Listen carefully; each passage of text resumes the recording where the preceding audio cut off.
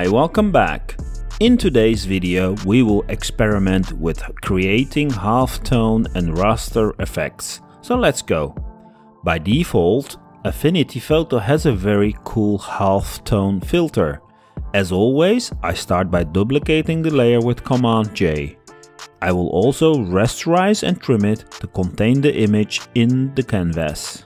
Let's now add a halftone live filter by using the layer New Live Filter menu. You can also, of course, use the shortcut button on the layers panel. You have the possibility to select various halftone options under the screen drop down. Let's explore them quickly.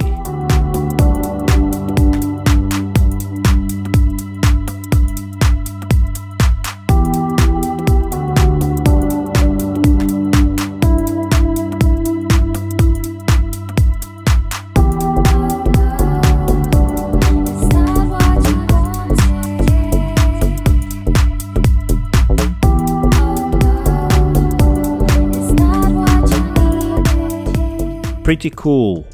Even though it's an amazing filter, it does not have a lot of options for customization, like using your own patterns. Let's try to replicate this filter ourselves. If we can replicate it, we probably can also customize it in many other ways.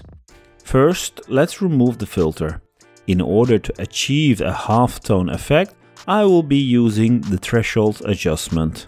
Let me demonstrate how the threshold adjustment can be used. If I add two circles, group them and apply a Gaussian blur with on top the threshold, we have a good base for experimenting.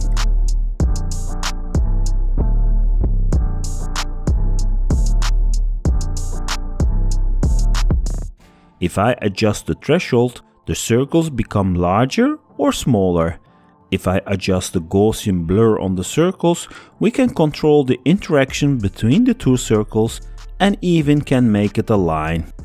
With this information in our pocket, let's create a simple pattern with lines and see what happens if we apply this technique to it.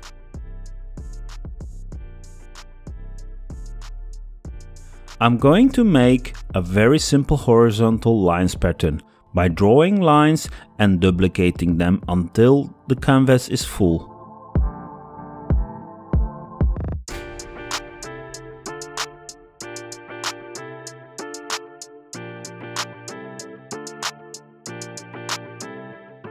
Once done, let's group it and put it under the threshold layer.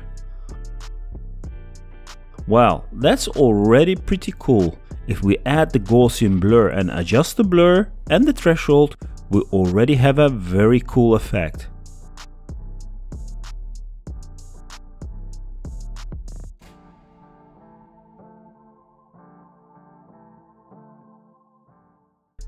We can add an additional curves layer in between to play with the contrast of the image to get more or less lines.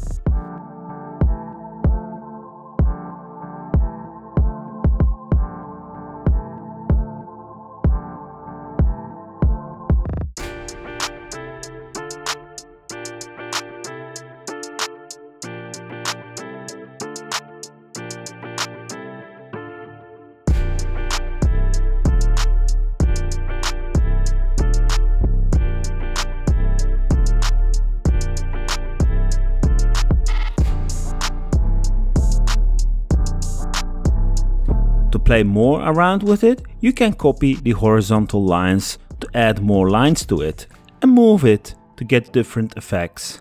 You can also rotate it to add a vertical line to the pattern group, which creates a more traditional halftone circle effect. Once you have a pattern you can use in this halftone technique, you can go really crazy. Like if I copy the pattern group and apply a distort filter, for example a twirl. Creates a very interesting look. Pretty amazing. Another way of creating patterns for the halftone is by using the new pattern layer.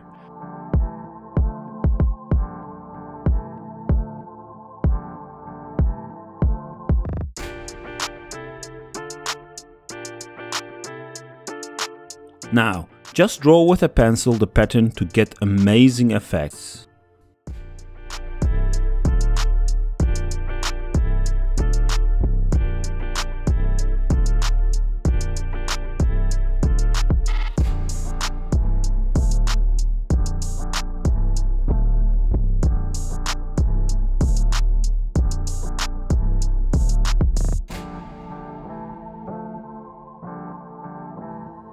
This is really awesome.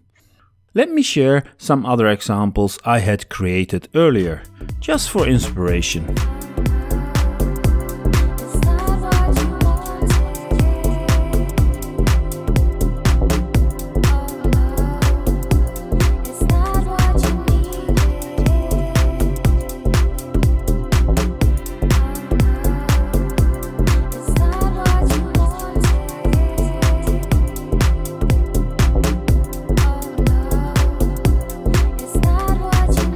I hope you liked this video, and thanks again for watching.